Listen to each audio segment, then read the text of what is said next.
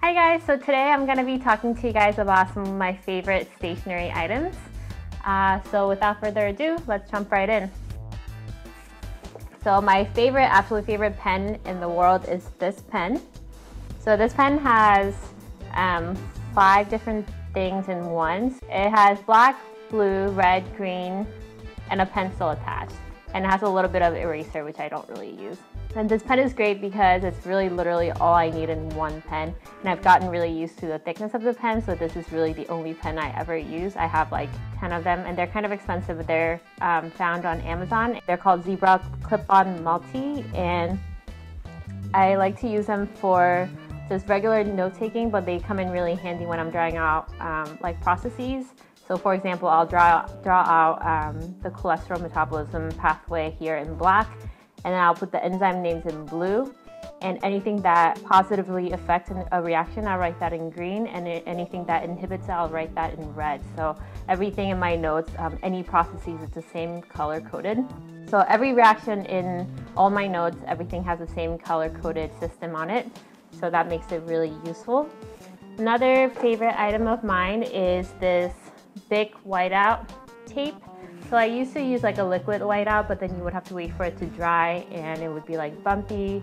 This one comes out really flat, and you don't have to wait for it to dry. You can write on it right away. So you can write on it right away, and it's really helpful.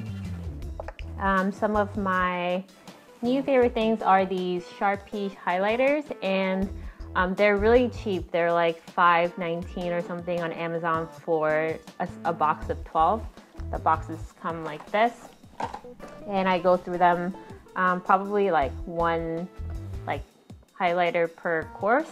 So I like to have like a big box of them, and they're just like really vibrant. They dry quickly, they stay for a long time, easy to use, they're thick, so they're my favorite highlighters.